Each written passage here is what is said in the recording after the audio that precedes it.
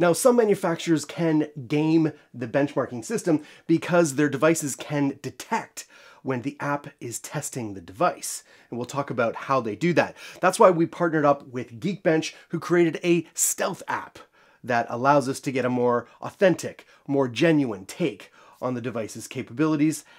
And let's talk about what we found. Now, for those of you who are not familiar with this, we just got to get real basic and talk about what a benchmarking app actually does. And in the crudest, simplest of terms, a benchmarking app measures a device's capabilities. It's going to push its power, its CPU, and its RAM capabilities, give it a score to measure that device's capability. It doesn't necessarily correlate, though, to your everyday, regular use of that device. That's what hands-on reviews are for. You see, manufacturers can not only design their devices to detect when benchmarking apps are running, but they can make sure that their device is seen in the best light, better than it normally would in everyday usage.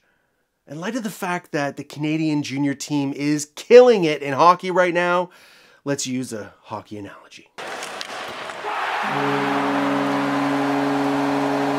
You see, for example, if I am a hockey coach, I have the option of pulling my goalie and replacing him with an additional offensive player, greatly enhancing my team's offensive capability. And if you were watching my team at that moment, you'd be saying, Jayce, your team is great on offense. But is that an accurate and fair take on my team's overall general offensive capability? No, because I've given it an artificial temporary boost that I cannot sustain. And that's precisely what devices or device manufacturers can do when they detect a benchmarking app testing or giving a take on their device's capabilities. But in our best of 2018 testing, we were able to work with our friends at Geekbench to configure a stealth Geekbench app.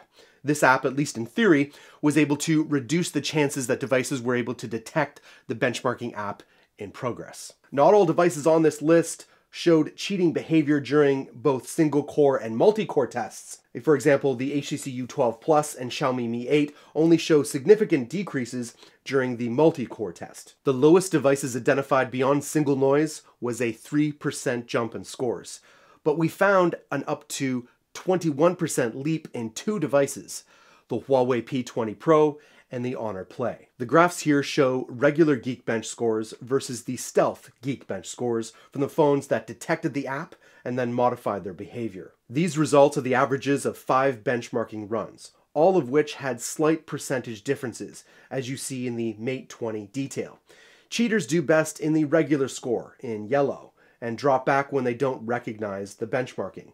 Blue is the stealth result. Now, this graph here demonstrates how much better these devices performed while cheating. But to be fair, we should know that not everyone cheats. During the Best of Android 2018, we tested 30 of the most powerful and modern Android devices.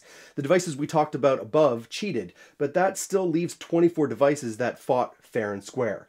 Besides our reference device, the Mate 20 and the Mate 20 Pro, the list includes the Samsung Galaxy Note 9, Sony Xperia XZ2, the Vivo X21, the LG G7, ThinQ, the Google Pixel 3 XL, the OnePlus 6T, and the Xiaomi Mi A2, to name a few. Now, I want to bring up the fact that people will say, look, Jayce, is this really cheating? Because this kind of thing is done in many other industries. If we go back to the car analogy, and you're talking about mileage, when you want to buy a car, there's the mileage right on the sticker on the car, and you buy that car and you don't get quite the same mileage in real world usage. And that's because that number that they came to was under ideal conditions, under almost no wind, on a flat surface, a smooth surface, all that kind of stuff. But of course, in the real world, it doesn't work that way.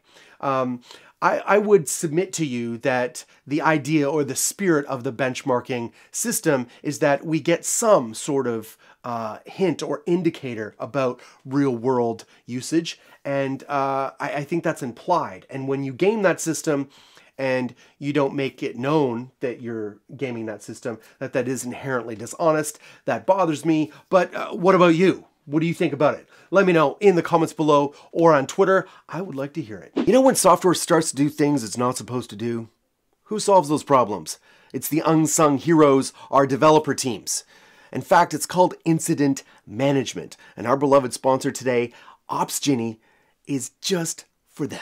OpsGenie helps us minimize downtime, which is critical for our customer experience. OpsGenie empowers devs and ops teams to plan for service disruptions and stay in control during incidents. It helps notify all the right people through a smart combination of scheduling and escalation paths that take into account things like time zones and holidays. It allows for deep flexibility in how and when and where alerts are deployed and supported by over 200 integrations. With OpsGenie, your next incident doesn't stand a chance. Go to opsgenie.com and sign up to get a free company account and add up to 5 team members. That's opsgenie.com. Never miss a critical alert again with OpsGenie.